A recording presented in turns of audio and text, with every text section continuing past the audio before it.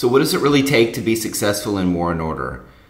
How can you compete with everybody on top? How can you be in an alliance that wins the crown and does really well in an event? And how can you do really well in those as well, and get the rewards and everything that the people on the top can get? Hey guys, this is Heretic, and in this video, I'm going to go over 15 secrets to being successful in War and Order. But before I get started, if you're a fan of War and Order and of mobile gaming in general, then you're in the right place. I release between 3 and 5 different videos a week. So click the like button if you haven't already, subscribe, and most importantly, share the video with your friends. All right, so let's go ahead and get started.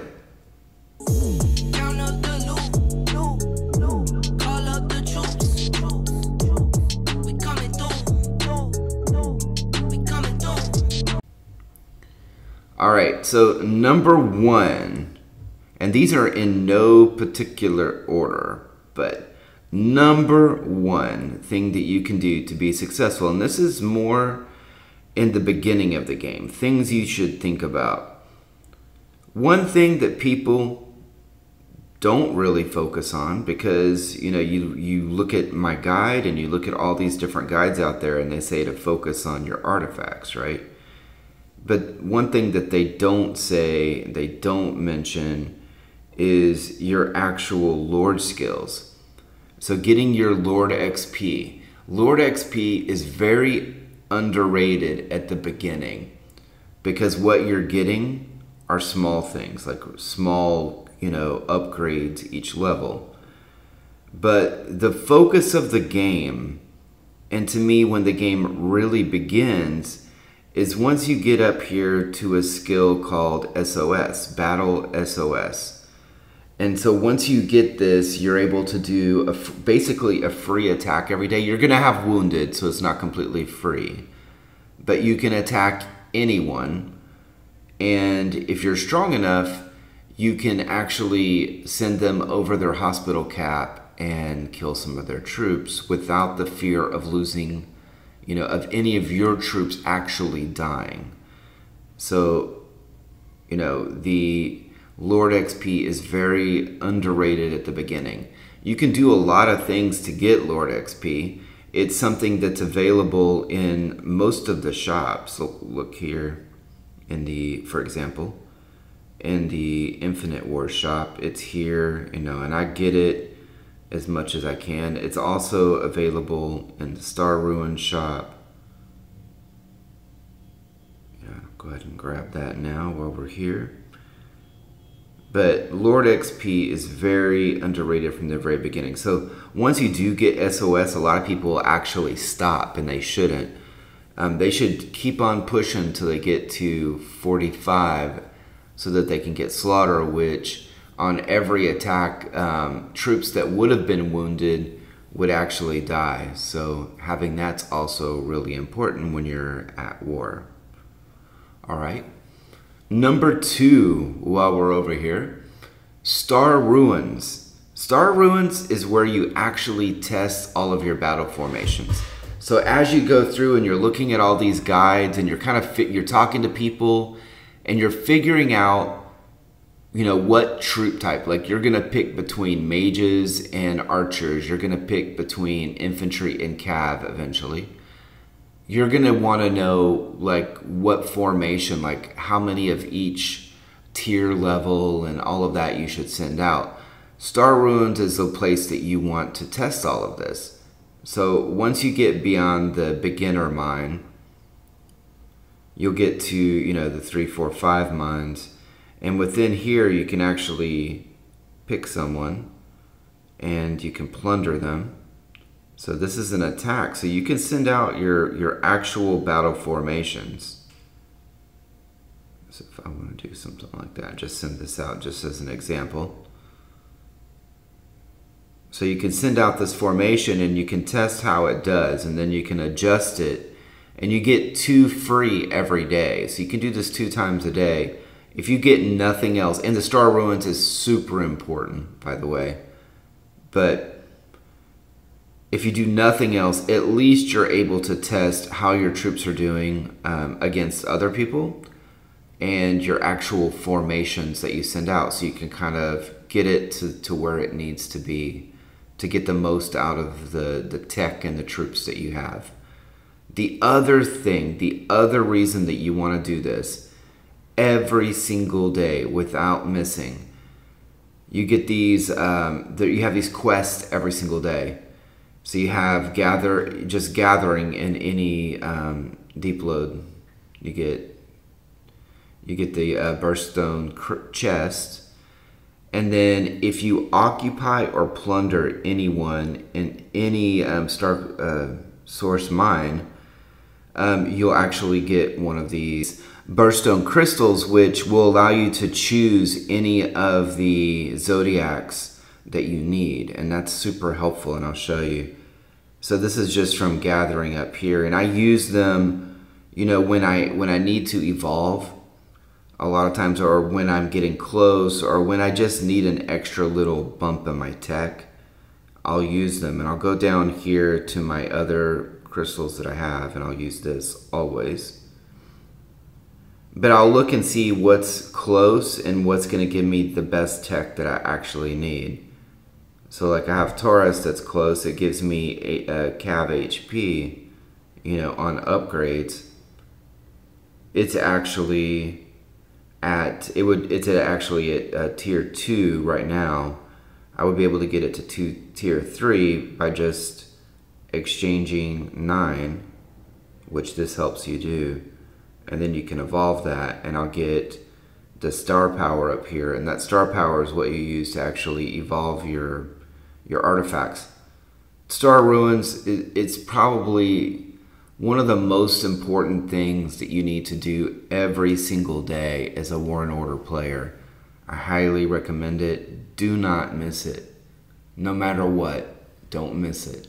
Even on your farms, any of your accounts that can use it, even these, this shop, the rewards that you can get from the shop, the things that you can buy are amazing. Like I just got 10 more chests, but now I could get more, you know, like Lord XP. There's a lot of things that you can buy here and on a weekly basis. And this is gonna help you get better. It's gonna help you get your tech higher. It's going to help you with resources, and it's going to help you with your beasts and everything else within the game. Do the Star Ruins. It's super important. All right, number 3. So on this one, I'm going to show you a little video from the Savage Lands. When you're in the Savage Lands, you know, what I notice is that from the very beginning, it's all PvP. Like people are just attacking each other, speed attacking across the map, timed attacks, doing all of these things. Well, when you're doing that, you're not getting very many points. There is a time and a place for PvP in the Savage Lands, but from the very beginning and every time they're available, you need to kill the highest level monsters that are on the map. They go from level 1 to level 3. The level 3 is going to give you the most amount of points. If you're pretty darn strong, take out those level 3s. If not, stick with the 1s and the 2s, or team up with someone in your alliance and knock out the 3s. That's how you're going to get the points. You don't have to speed. You don't even have to come out from under your shield to actually get points that you can use to get good rewards. So focus on the monsters. When the monsters aren't available, that's when you would want to PvP. All right, so next, the top troop type. So most people focus on, you know, really most people at the very beginning focus on mages and infantry. That's great. But the most important troop, the best troop by far, are your angels. And your angels are here. Focus on your angels and focus on getting your dust every day from the very, very beginning. So to get dust, you would send out attacks with a small number of troops. those troops are going to die, but in the process, you're going to get Guardian power, and you can use that Guardian power to build more troops. If you look at, and you compare, like the HP 3800 and attack 333, you look at the actual troops that you can make, and it's quite the difference. I mean, if I look at even my tier 12 Cav only has 2,000, so the Angels have 1,300 more HP. My archers, they have 245. If we go back over here and look, 245 attack compared to 333 attack. It's a pretty big difference. And a lot of people focus on their normal troop types, and they forget about their angels. And they forget about, even more importantly, they forget about getting that angel dust at the very beginning. Don't let that lapse. That should be a daily thing that you do from the very beginning of the game, so that you're able to actually build good angels later on. Especially, you can upgrade them just like any other troop type, so you can build them and just keep building them all the way through. I highly recommend it. All right, number 5, and this is honestly, this is the most important thing in the game to be successful. I don't know how much of a secret it is, but you join the game and you get into an alliance and you play with that alliance, and maybe there's some cool people in it, but if that alliance doesn't have a really good activity and isn't one of the top alliances, you're kind of wasting your time if you want to be successful in the game. I understand loyalty. I understand friendships. Believe me, I've been in a lot of second and third tier alliances because of that. And the game, the enjoyment in the game is just not there as much when you can't have a lot of people on for your events. If you have, 60, 70, 80 people on for events, it's a completely different world compared to an alliance that can only, get 10, 12, 15 people on for an event. Alliance Treasure Hunt. So that's an event where it's based on spending, but from your alliance. So the more money your alliance spends, the higher level reward you can get. This is another example. In a small alliance, in an inactive alliance, the likelihood that you're going to reach some of those high tier chests is very low. Whereas in a big alliance, in a very active alliance, you're probably going to hit the second to the last or the last one.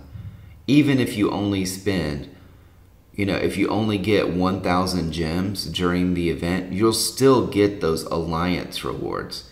And that's some of the best things that you can do to move ahead, is be in an active alliance who's actually spending as a whole. And, you just spend $5 and you can get really high-end rewards. And that's one.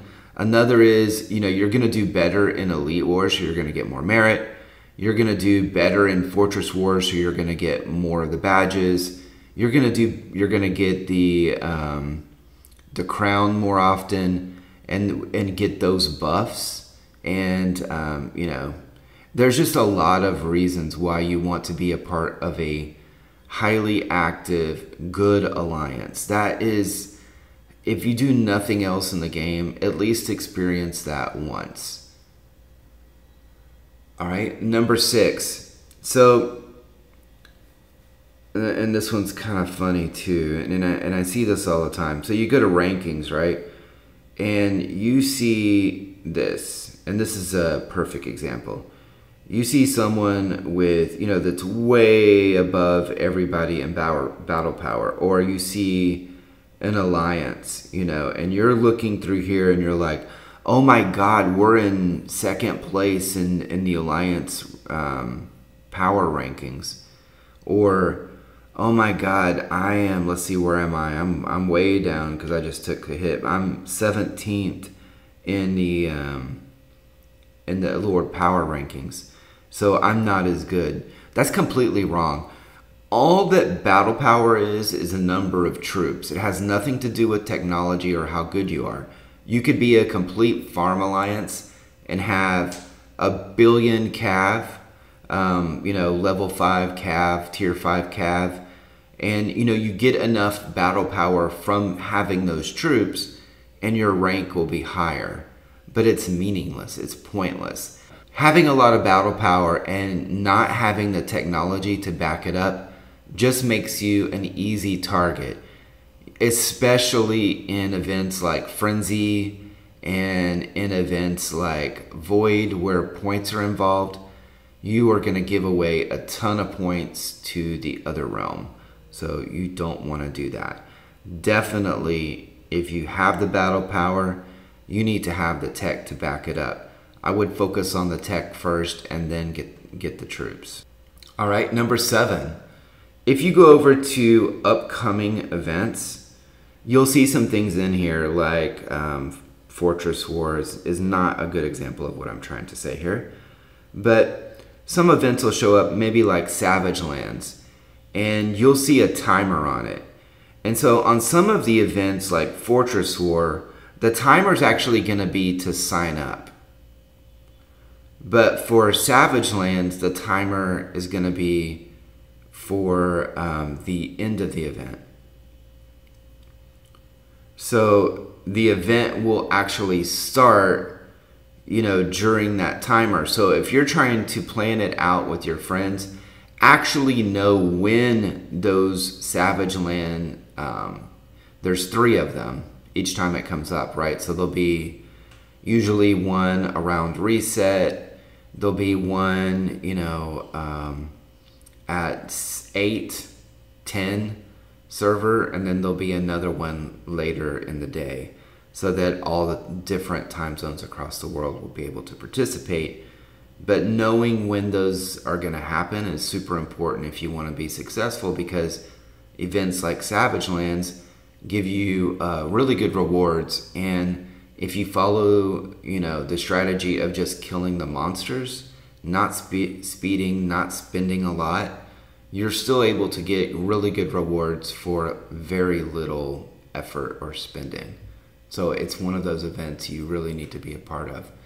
So knowing when it's going to happen is one of the most important parts of it. So that's definitely kind of a secret there. So another, number 8, another secret. So a lot of people are going to be very low spenders, or they're going to say, at least they're going to say, they're free to play. If they're not actually overloading with farms, they're not going to be successful. So if you are free to play, or if you're a very low spend, that just means you need to make more farms. You can't be free to play and not have plenty of farms and time to actually spend on them.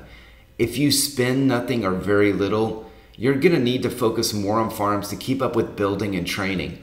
Farms are separate accounts you use and keep, you just keep them on mine nodes. You build them up, each one of them up to castle level 15. You only make cav, you don't make golems, that's going to hurt you. You have them farming tiles all the time. And then, once a day, once every other day, you have your main castle, and they can't be in your alliance. They need to be in a separate alliance.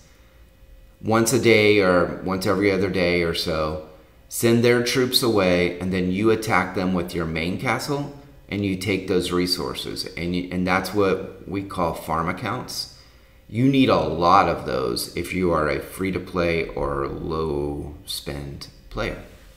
All right, so number 9, and this one is a hard one. Monitor, no matter how much you spend, if you spend it all, the amount of items you get per dollar that you spend is something that you need to monitor. You know, a lot of people are like, oh, that person's a whale. It doesn't matter. They're going to spend $1 billion or whatever. That's all fine. But eventually, people are going to have to slow down. And if they did this right from the beginning, they're going to feel less burnout, and they're actually going to do better in the game.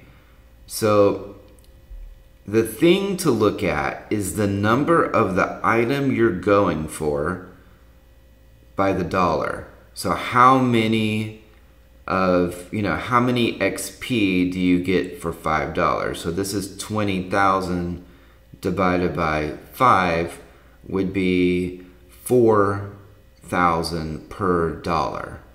So you want to look at that, because if you go up here, now it's 130,000 by 50, so now it's gone down quite a bit from what it was up here.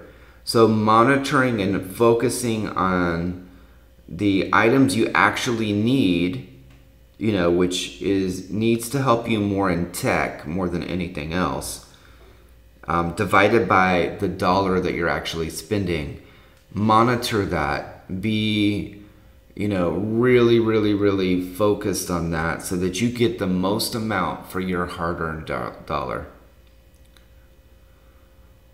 Okay, another one. All right, here, number 10, when you do an SOS, you don't actually have to click and enable the battle SOS, until the battle, like just before it's over.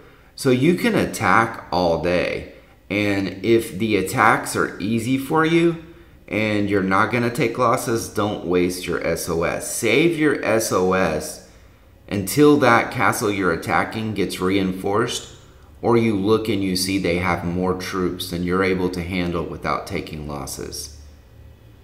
So this is a really big one, and this is one that I have to remember. I have to use a second account. That account does the scouting for me, or someone else in my alliance. They'll do the scouting for me so that I know what I'm up against. Then I'll send my attack out, and if that castle is reinforced, or if I look and they're actually better than I thought, and the battle's not going the way that I thought it would go, I'm looking at my front line and it's taking losses. And I send out some low tier troops. That's another thing. When you send out an attack, always include some low tier, the same tier of your front line. So if you're sending out tier 10 infantry, you need to send some tier 2 infantry out too. And the reason that we do that is because the lower tier is going to die before the higher tier. So the lower tier is going to take, is going to shield, basically. And the lower tier is easy to replace. That's the reason we do that. But if you send out and you start to see a lot of losses, that's when you want to hit your battle SOS. You need to do it before the battle's over. That's it. All right, number 11. So I came from another game.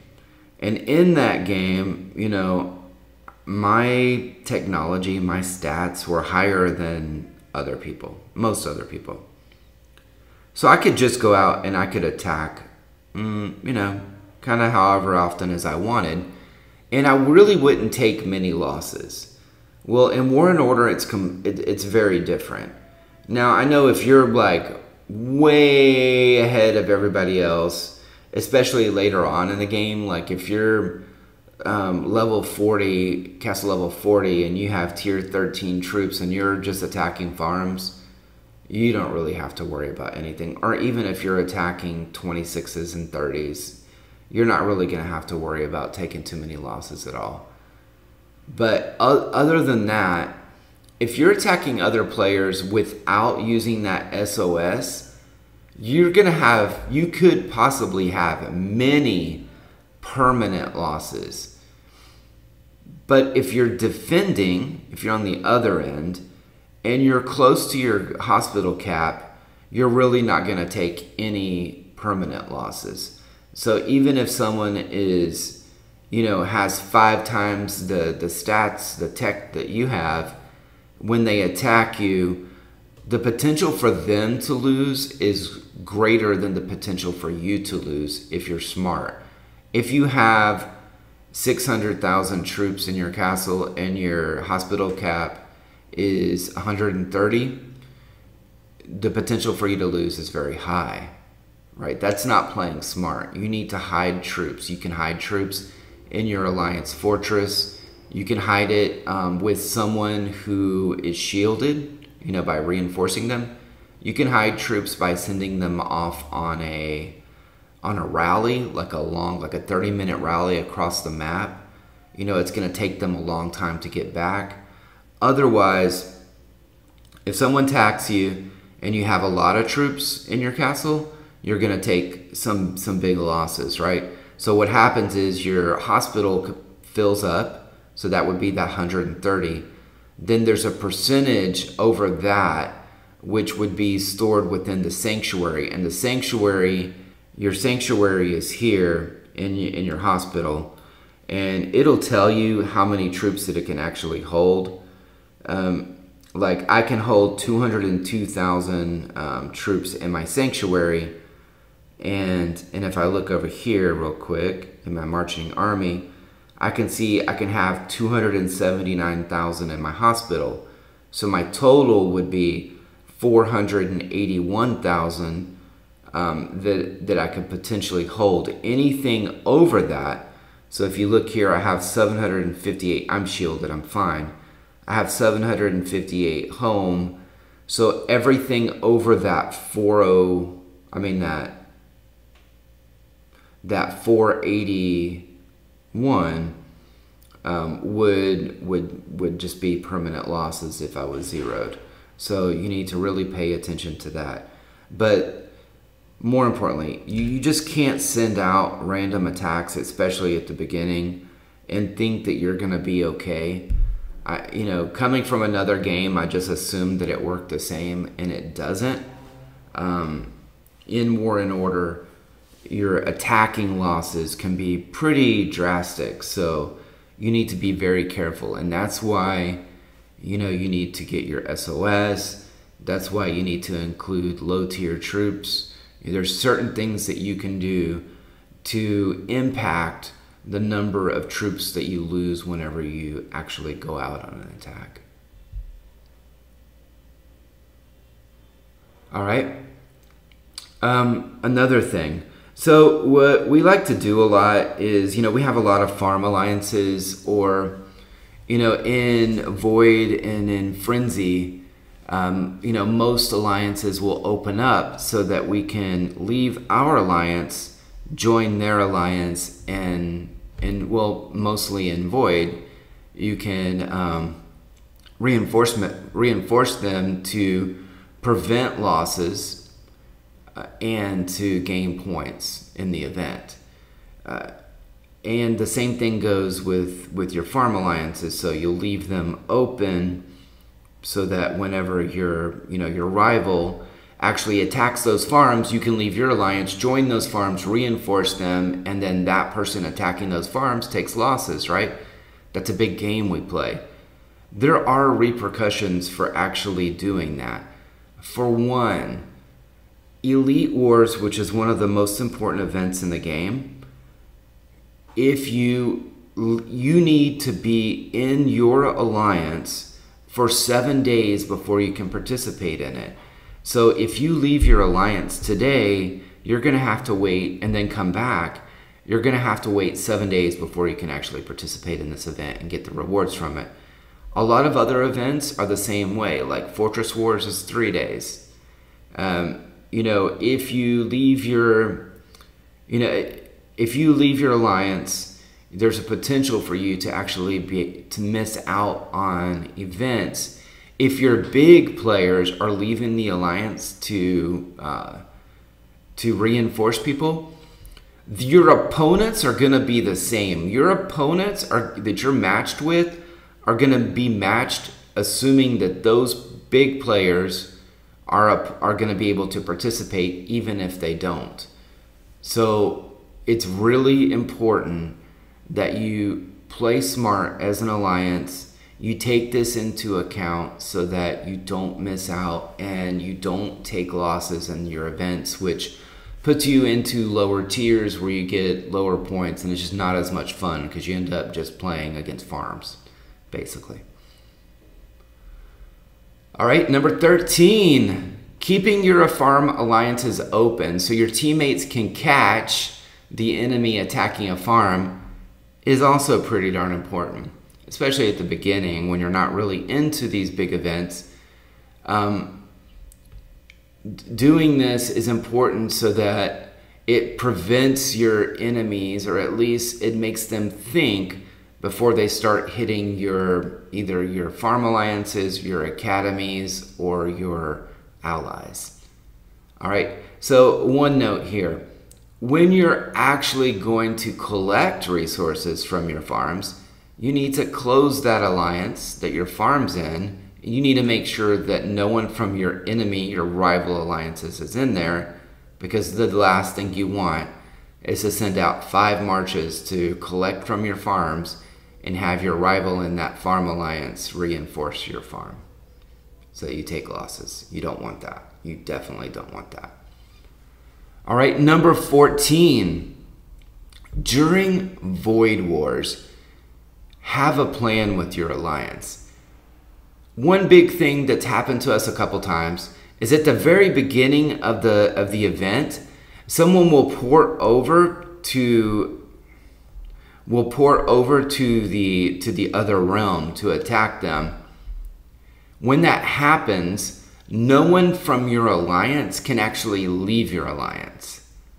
So in Void, we like to jump over to other alliances to get points and defend them to prevent the enemy realm from getting points and to actually get points on the defensive side. You don't do that in Frenzy because you don't get very many points at all from defense. You get all of it from offense. So actually reinforcing someone during Frenzy is a negative because you'll actually give them more points than you're going to actually get from it. If you're actually going to go, have a plan. So number 14 is during Void Wars, have a plan with your alliance so that if you're all going to leave and go over and do a port party in the other realm at the very beginning, which is a great strategy, go and do it. If not, don't have stragglers that jump over to the other realm and then log off, or they're not watching chat, or then it takes them a few minutes to actually get back over to your realm so that someone can leave the alliance to help someone else. So don't do that. Always plan. Number 15, the last one, the last tip I have here, the last secret to being successful in War and Order is don't waste your Azurite. When you get to level 30, you're going to get this Azurite mine. And Azurite is going to be what limits you from increasing levels and getting stronger. It's going to open up a new college, the Mystic College, which has some great skills in it that you can train.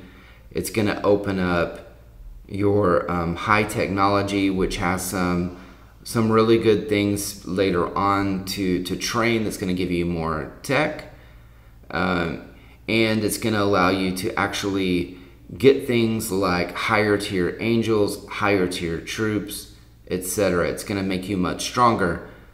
What you don't want to do is waste your Azurite. Sometimes it's really tempting to spend Azurite as you get it instead of saving up for the important things. If you're spending Azurite on high technology, especially in the lower tiers, it's honestly, it's a waste until you get further up in castle level and in troop level. So if you're spending it on high technology, instead of building up your castle or spending it on your Mystic College, you're not doing the right thing. Get to level 35. That's what I would say. Get to 35, get your barracks, get your guardian temple raised up, so that you get your tier 11 angels and your tier, you already have your tier 11 troops. Then do a little Mystic College training. Like especially if you're going to switch over to Cav, do it at around 35 is a good time. Then go to 37. Then worry about get your barracks at 37. Get your other buildings up to 37. Then worry about your high technology. In the long run, this is the best strategy. What you don't want to do is spend all of the Azurite that you're getting here in high technology at the beginning, where it's not going to affect your tech, and not spend it on things that are going to affect your tech, are going to increase your ability to do well in PvP, which is the main focus in War and Order. It's war, right? You use war to create order, I guess. Anyway, so I hope this helps. Let me know in the comments, if you have anything else, any other secrets that can help people to be successful. Happy to hear it. Let me know. Have a great day. Take care.